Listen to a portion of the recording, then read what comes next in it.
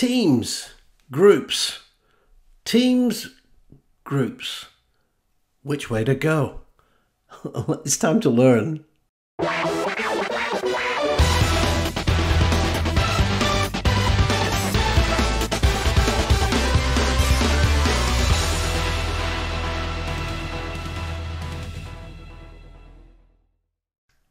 Hi everyone, welcome back to the channel. Andy here. Great to see you again, and I really appreciate you stopping by, and I hope you're staying safe in all this kind of craziness. This week it's the turn of teams versus groups, or groups versus teams. Which is which? I know. I don't know if you're anything like me, but I do get confused with it all, don't you? So what I thought I would do is cut through the murk, cut through the mist, and we'll talk about exactly what groups are, exactly what teams are, and how they're related to each other, because they really are related. So I'm going to take you through the basics of creating the groups, and then I'm going to talk about all the administration of groups versus teams. All right. So just to remind you, if you've not subscribed to the channel, please go ahead and subscribe and click on that bell so that you won't miss any future postings. Okay, and also I love your comments and your questions, so get them down below and I'll do my very best to answer them for you. And also, if you do like the video, give me a big thumbs up. I really do appreciate it. Okay, so without any more jibber jabber, let's jump into the demo, and then I'll come back at the end and we'll round it all up. Okay, enjoy. So here we are in Microsoft 365, and what I'm going to do is I'm going to come down into the 365 Admin Center here. Now for this part of the demo, I'm going to work in a couple of different portals. So hopefully it doesn't confuse you too much. I'm going to go into Show All, and I'm going to scroll down, and I'm going to come into Azure Active Directory. Now, just to kind of set the scene, this is a demo portal that I'm using, and it's a US-based tenant. Okay. Now, I'm often asked, Andy, you've gone into Azure Active Directory, but you're also in the Admin Center as well. Well, first of all, you should know that they are one and the same.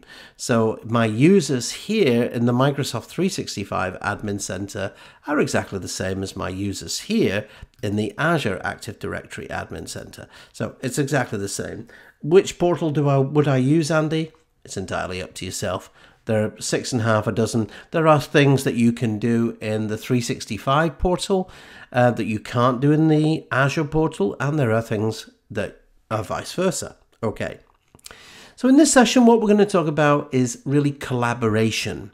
And there's a lot of confusion about groups and teams. All right. So what I want to do is kind of clear the mist away from that confusion.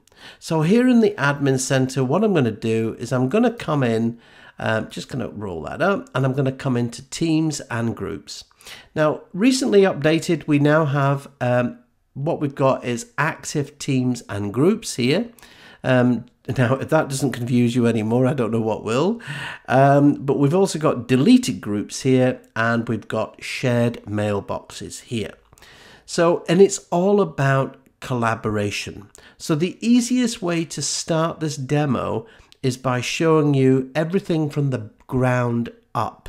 What do we mean by that collaboration? All right. So for this, I'm going to start with absolutely zero collaboration. So I'm going to come here into Azure Active Directory, and I'm going to go into groups here. Now, when you create a group in Azure AD, you can see that this is the groups portal and everything looks good. What I want to do here is I want to create a new group. Now, when you create a new group here, it gives you the choice. Do you want to create a security group, or do you want to create a Microsoft 365 group? Just to put this into some context, a security group has zero collaboration. So just purely for assigning permissions, nothing else. All right. Now, you'll notice here, actually, when I clicked on the drop down arrow, it said, do you want to be a Microsoft 365 group or a security group? Now, compare that if you go in through the 365 Admin Center and I add a group. So in here, you'll notice that it now gives me 4 options. And that's because Microsoft 365 includes Exchange Online. So that's the reason why you get a mail-enabled security group as well as Microsoft 365 and distribution. So you don't get that with Azure Active Directory. So what I'm going to do is I'm going to give this group a name. So I will call this my Sterling HQ. All right. And in my I could put in a description here, and this is purely a security group. All right. Now we have a new feature. Azure AD roles can be assigned to this group. So I can add in a role if I want. Now you don't add in the roles here, you add them down here. So in other words, anybody who's a member of this group will automatically get this administrator role. So for example, Teams admins or something like that. Now for the purpose of this demo, I'm not going to bother with that. So I'm just going to say no for now. Now, membership type. You have 2 membership types. You can either assign it, and because this is a security group, you can also add in dynamic users as well as dynamic or dynamic devices. Okay, so either dynamic users or dynamic devices. I'll put that one on hold just now and I'll come back to that one. All right, so for the purpose of this, I'm just going to say it's assigned. Now, I'm going to go in and assign an owner for this. And the reason for this is because the owner in Microsoft 365 groups has special privileges, and no less that they can actually invite guests as well. Now, remember, we're talking about collaboration, and I said this is a security group. There is 0 collaboration. So this is just purely for assigning permissions, okay? So I could just go in here and I can add in a couple of users. So I'm going to add in just 3 users here just for the purpose of security, okay? That's it. So there's no mailbox, there's no interactivity. It's just purely for permissions. All right. Now, off I go, and I'm going to go ahead and create that group. Takes a minute or 2 to go through. And then basically once we've done that, we can then come back here to the portal. And if I just click a quick refresh button, and you can see that that group has now come in. So here's the Sterling HQ group. So if I just click onto this, you can see that indeed it's an assigned group. I can go into the membership list here, and I can see I've got my 3 members, and I can all see in the owners, I've got Megan, who's the owner as well. Okay, so that is there. And likewise, if I go back into the 365 admin center, and I'm just going to quickly refresh this page. So view and refresh the page. And again, I can scroll right down, and well, actually here I don't need to. This is good because you can see you've got these various filters. So if I just browse for security groups and scroll down, sure enough, there's my Sterling HQ. Now, as I said, the easiest way to think about this is that security groups have 0 collaboration. All right. So bearing that in mind, what's the first level of collaboration you can have? Well, actually, there are 2 options. This next one is a mail-enabled security group. So, and it's exactly as it says on the tin. It's a security group with a mailbox. That's it. Okay, nothing Teams, no calendars, no contacts, nothing shared, just purely a mailbox with a security group. Now, there are actually, just to not to confuse you anymore, there's actually 2 versions of this that you could actually have. Okay. Now, for the other version, what I'm going to do is I'm going to go into Exchange. So this is the Exchange Admin Center, and I'm just going to log in here. Okay.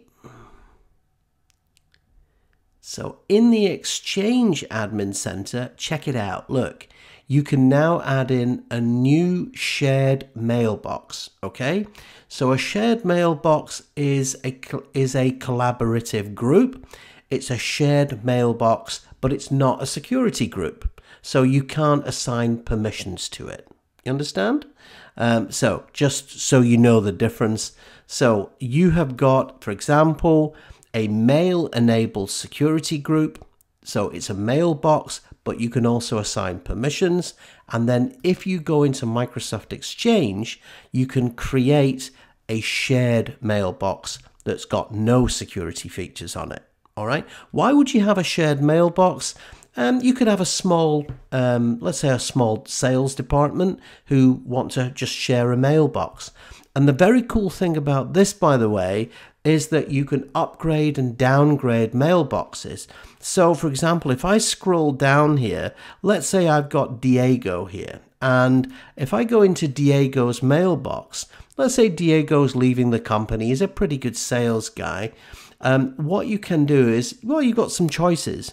You can either change Diego's permissions, and if I go into his permissions, I can obviously give other users the rights to send mail and send as and send on behalf of Diego. But one of the things that's really nice is that if I scroll down here, you can convert this to be a shared mailbox. So if Diego was like your top sales guy, you could share his mailbox with the sales team so that they can still get access. Now, once you've converted it to be a shared mailbox, you can also convert it back again. So you can convert it to be a regular mailbox. And that's really helpful, by the way.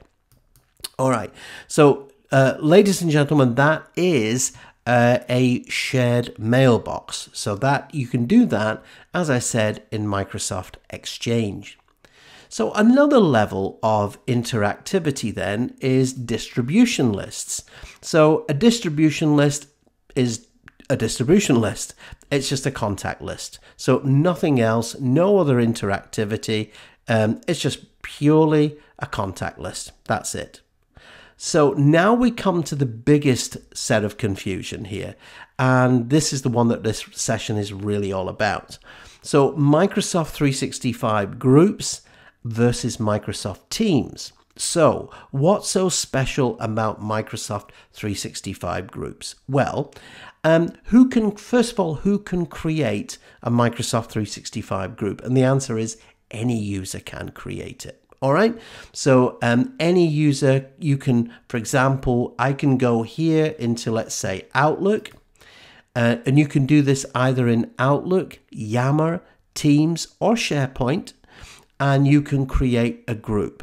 All right. So I simply scroll down here and you can see I've got groups.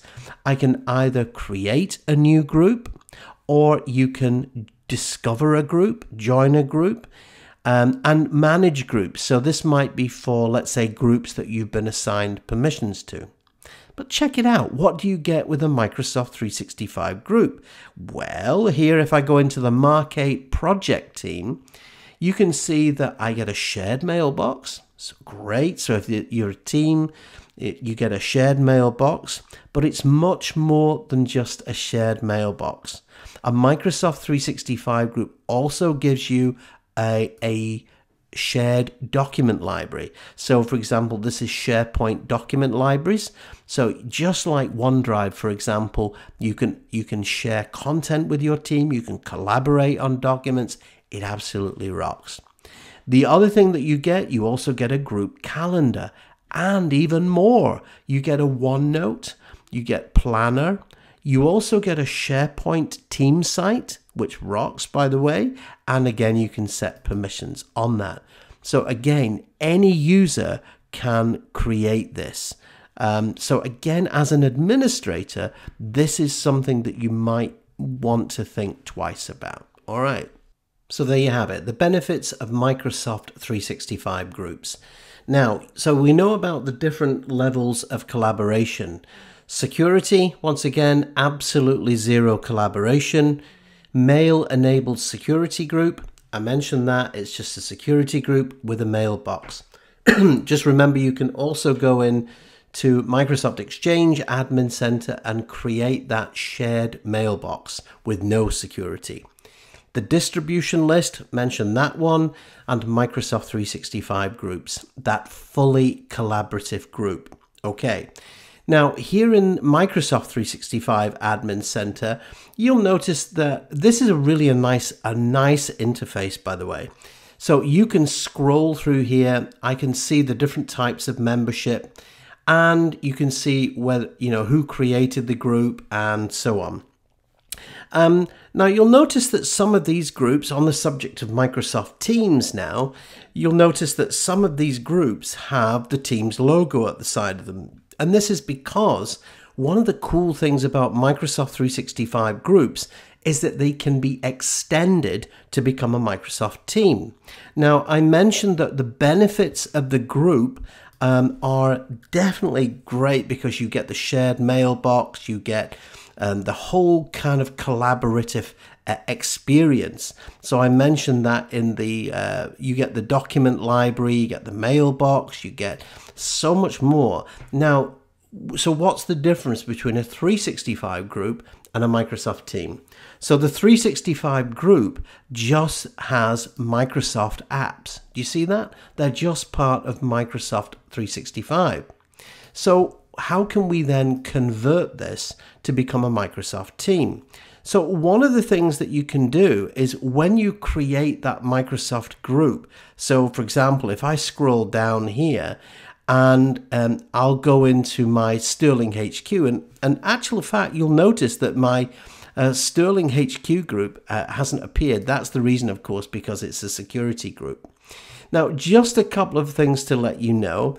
What I'll do is, well, first of all, you can't upgrade a security group. Okay, so it's just a security group, but you can upgrade a distribution list and to become a Microsoft 365 group. All right, and then you can upgrade a Microsoft 365 group to become a team.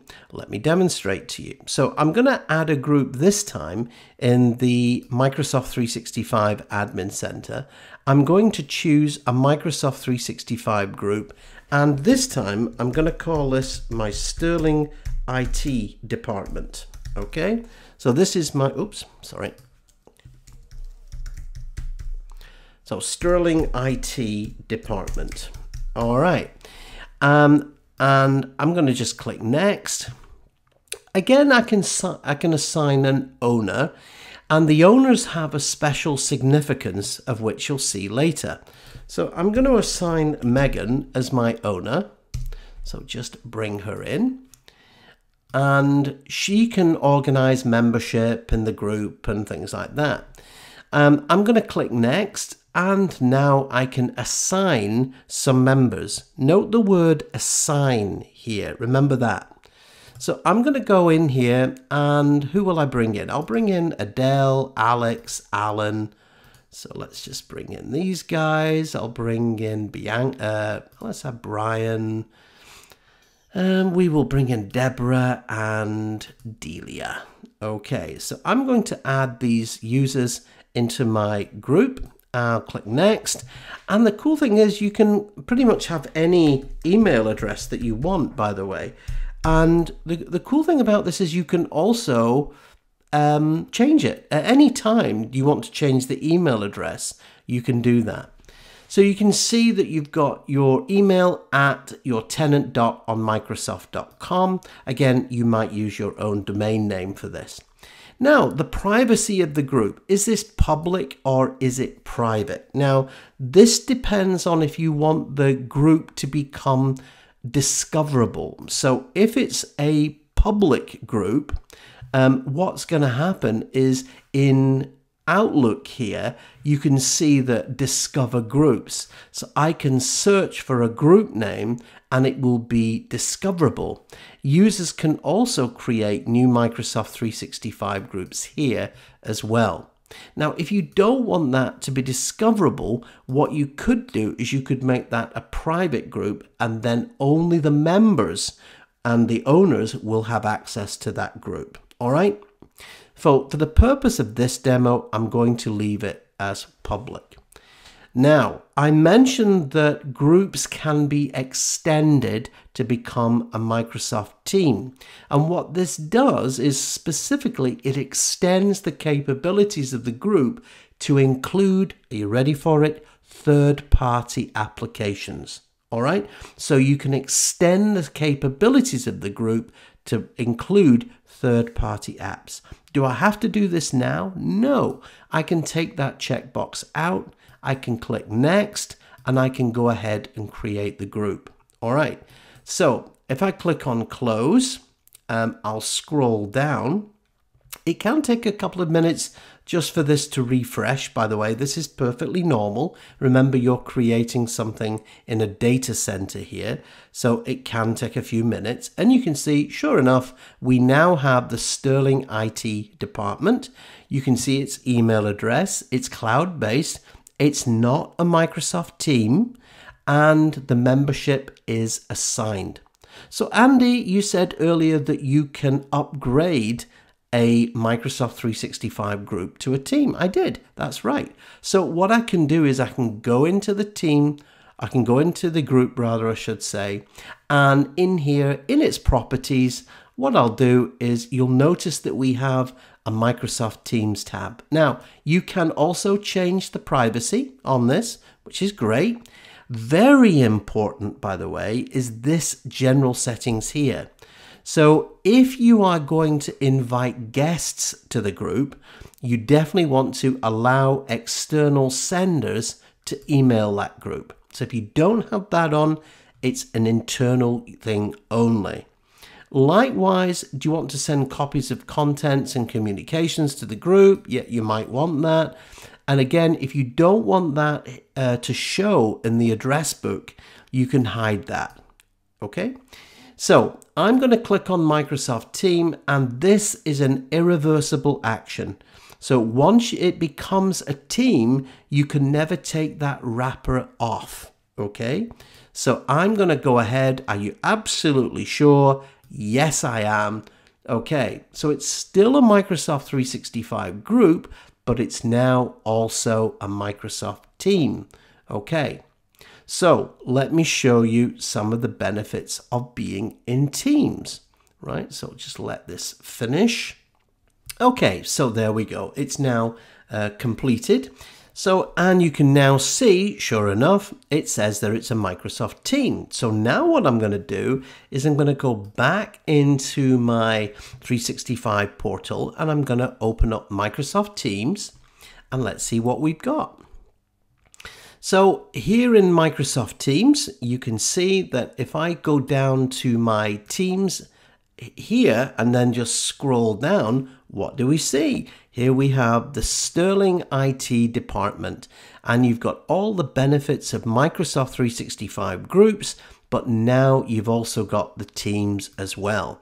And if I go in here and manage the team, we can see that you've got your members, the same groups, everything is here.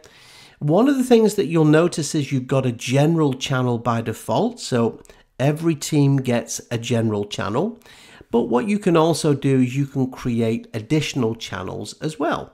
So I can go in and I can add a channel and I can call this support help desk. Okay.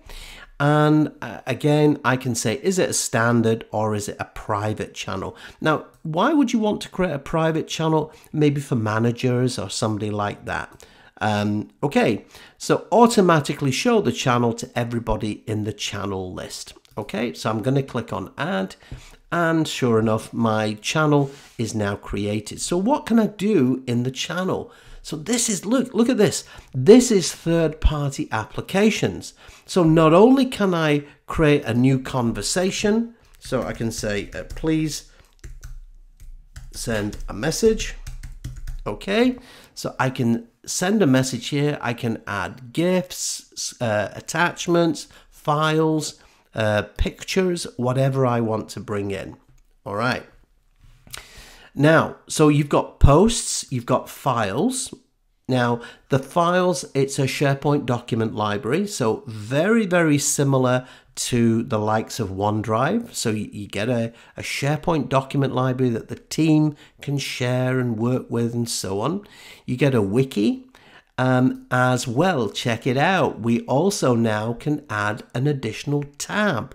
And you can add anything. Look, check it out. I can add a list. So yeah, I'll go ahead and I'll add a list here.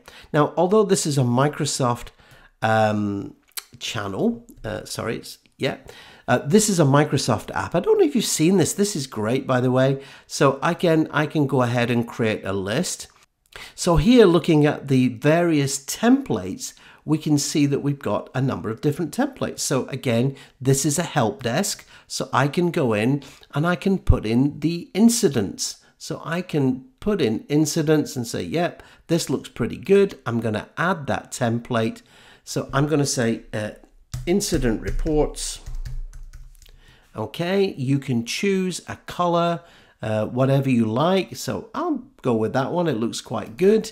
And if I click on create, sure enough, there we go. I've now got my list. So now when somebody reports a problem, I simply click on new item and check it out. I've got a form to fill in. How cool is that? All right. So that is that one. And the other thing, of course, is I mentioned that the benefits of Teams is that you can extend those 365 groups into third-party applications. So check it out.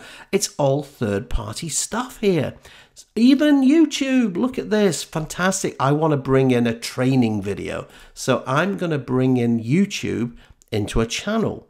So I'm going to add that channel and I can search or paste a link. You know, I might bring in my myself. So if I just do a quick search on myself, let's see what I come up. Hey, look, here we go. So what do I want to learn today? So you might want to bring in things like, oh, look, I want to learn all about Azure Active Directory, or I might want to learn more about Microsoft Teams. So I can add this video directly into the channel. That rocks, doesn't it? So you can imagine a support, you might have a training video here. So we've got the training video, you've got, as I say, you've got the lists, you've got incident reports.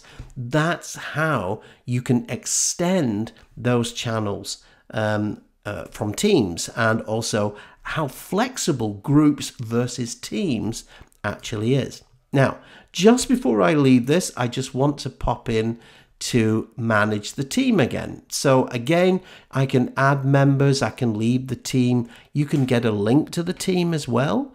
I can hide the team, so if you don't want to see the team, and you can also delete it. Now, I mentioned that teams and groups are forever interlinked, did I not? I did. So if I come into the Teams Admin Center now, so what I'm going to do now is I'm going to go back into, just close this down. So I'm going to come into Microsoft 365. I'm going to scroll down, and this time I'm going to go into the Teams Admin Center. I'm going to go into Teams and I'm going to manage my teams. Okay. And let's scroll down and see what we can see. Okay. So here is my Sterling IT department. Shows me that I've got 2 channels. I've got 6 members and 1 owner in there at the moment. I can click into that. And you can see I've got all my membership. You can see who's a member and who's an owner. You can change that. You can sort that out. I can change the channels. So you can see I've got my support help desk. They're standard channels. They're not private. I can auto pin these channels as well. So I can pin them to the users menu. Of course, I can add channels here as well. And you can also delete them. You've got all your different policy settings. So this is quite useful. I can again click up here to edit this, and you can see, you know, you might want to change the profile, the logo. Again, just like groups, you can change the privacy from public. You can see the member permissions. This is really nice, actually. Look, do you want members to be able to edit sent messages, delete sent messages, who can delete messages and things like that? So that's the member permissions.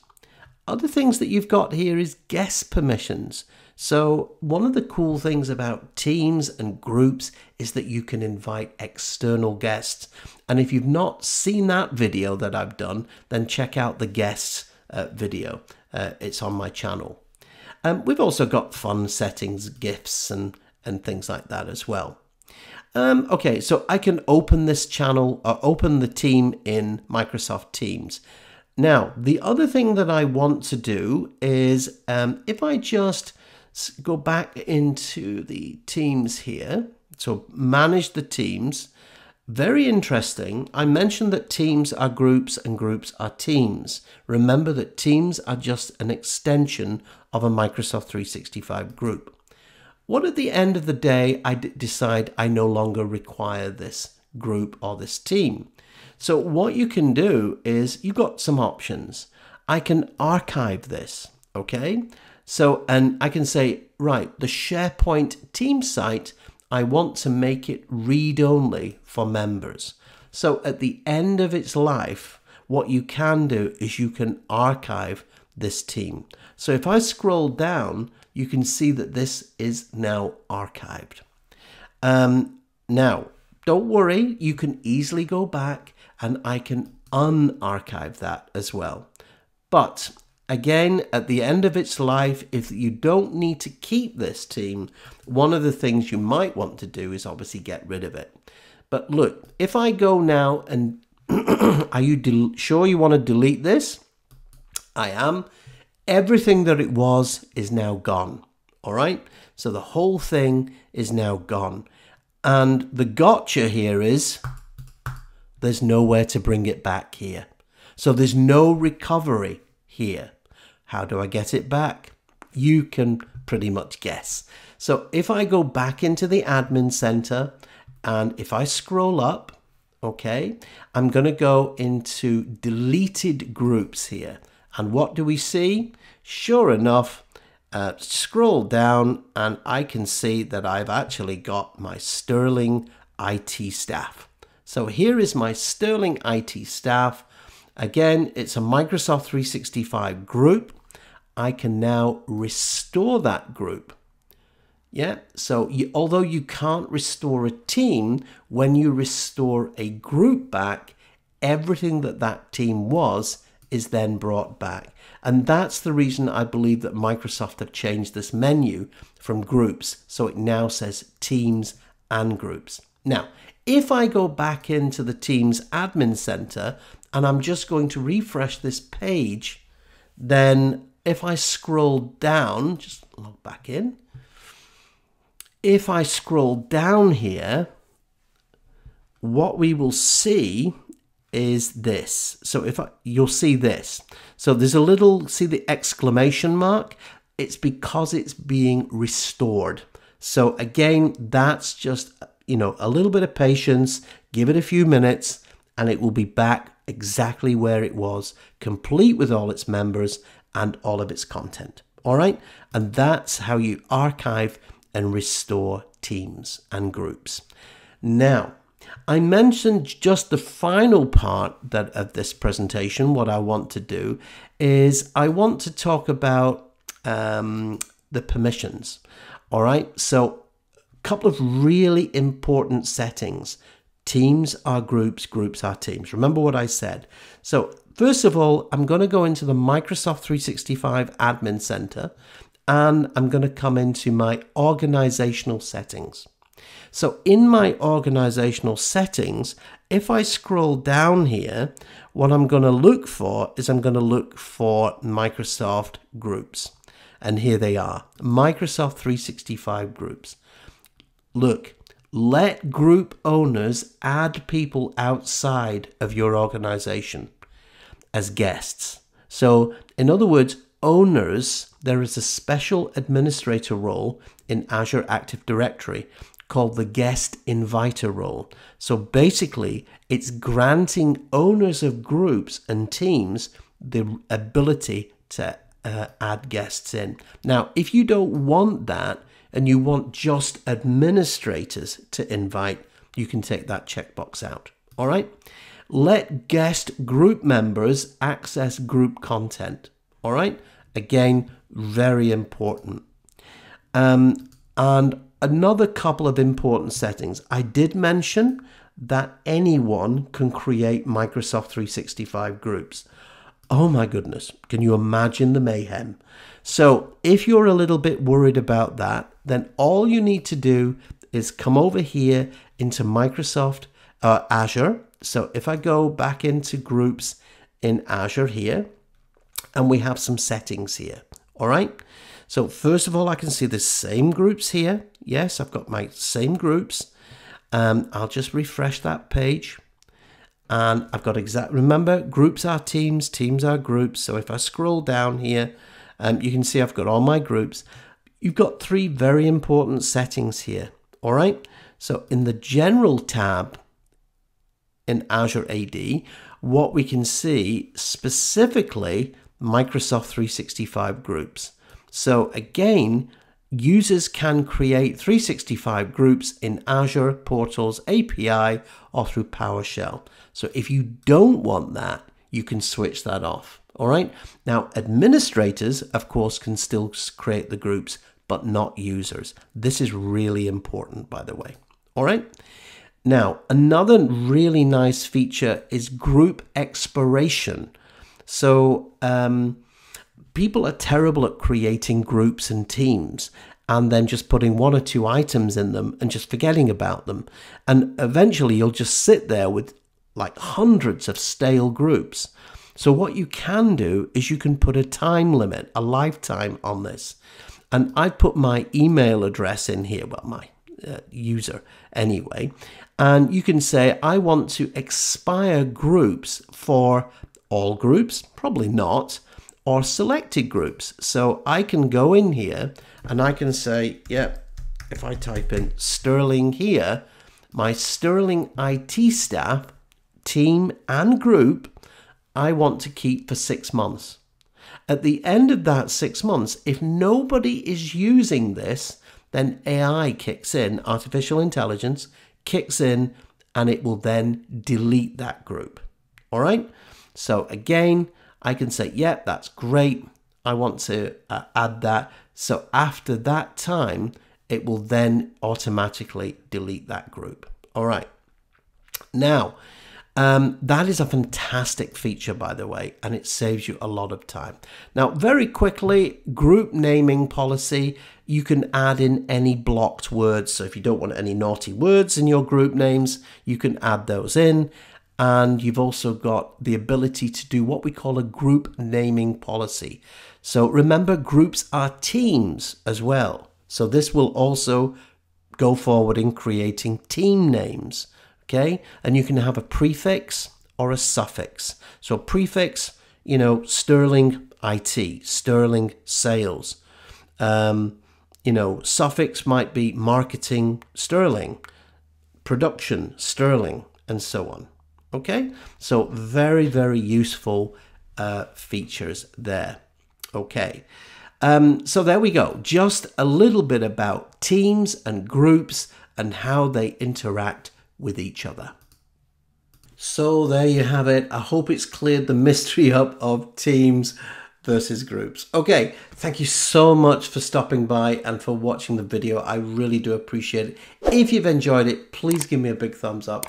I really do appreciate it. And if you've not subscribed, go ahead, click on that subscribe button, ring the bell, and you won't miss out on any future presentations. Okay, so you take care and stay safe, and I'll see you next time. Take care.